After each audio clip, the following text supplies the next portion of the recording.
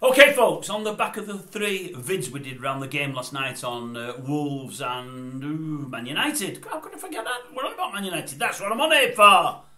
I get stupid sometimes. My mind is in other places. I'm thinking all the other videos I'm going to do shortly. Yes, I'm thinking last night. I went to bed on it last night. I knew I was right before I went to bed, but I've made up my mind now.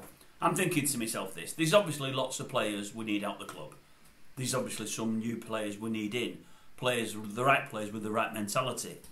But I'm thinking last night, there's 2 players there that I can see over the next couple of years playing a big part for the club, as in playing lots of games.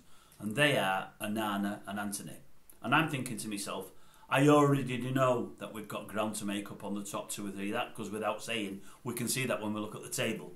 But if we consistently play Antony and Onana, I cannot see how we can move on. I really can't.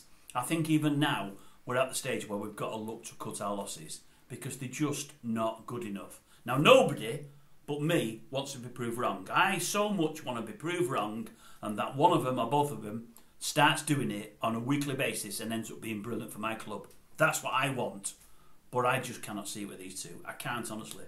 I think what United need, as well as getting people like Iggy out there, well, he's going now because his contract's run down.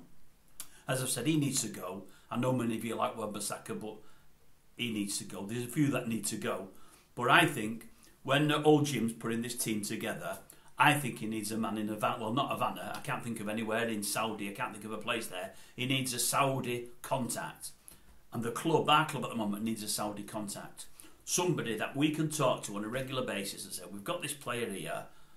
He's worth a few quid. We paid a lot of money for him. We know we're not going to get the money for him anywhere else or anywhere near what we paid for him because we've been stupid. But we don't want to sell him into Europe because we'll get buttons. Will you take him off our hands for at least a decent fee? And he'll be one of your better players there because it's a crap league. That's what we need. And your Onanas and your Antonys and your Wan-Bissakas and your Marshalls. I've said he's going anyway into the old Iggy. That kind of player, that's where they can find a new home. A place where we're never going to see him again and they're not going to have to darken our doors because they're just not good enough. Because I fear that if we do get rid of them and Eric does admit his mistakes, I think if they go back to Europe, the prices that we're going to get from them are going to plummet drastically based on what we've seen here. Because obviously we overpaid for them anyway, but they've been crap. So for me, they've just got to go. Onana and Antony, for me, out the club. I just can't see us winning things with people like that as some of the cornerstones in our team. I can't, honestly. I really can't. I said last night before the game, United's team looked really good, and on paper it's the best I've seen all year. I said the only person that wouldn't be in the team was Onana.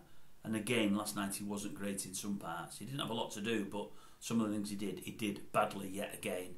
I just worry about it. Maybe he's going to turn a corner. I don't know. He couldn't have been that bad in. He looked brilliant at the European Cup final, Champions League final, whatever you want to call it. But it's the first time I'd really seen him. I don't watch a lot of European football unless United are in it, and they've been out of things a lot of late. So I don't tend to watch as much as others do. I didn't really know him, but I was impressed in that game. But for United, oh my God, honestly, just doesn't command the area, bats everything away, but bats it away badly. No conviction, no strength to what he does. The ball hits him here, hits him all over everywhere. But he doesn't save much. He doesn't actually save much. And he doesn't seem to be able to catch a ball. He pats everything down and then catches it. Crazy. I don't know. He's not for me. And Antony, as I say, I'm just fed up of him running up these dark alleys and thinking the ball's his own and he's not allowed to pass it or not supposed to pass it. Rasmus must be absolutely pulling his hair out. By the way, Rasmus, cracking interview with you last night, my old son. Thought he spoke really well on BT. Really liked it. And I like Rasmus's thoughts. If I'm not where they want me to be when they pass it, they can have a right go at me because that's down to me. But I want to be able to have a go at them when they don't pass it. Well, I'll tell you what, Rasmus, you'll be having to go at them a lot more than they've been having to go at you these last 3 months. Because you've tried and you've never stopped running and getting in these positions. They just don't find you. They don't, honestly, they really don't. But anyway, yeah, for me, I've rabbited it on. Get rid of them both.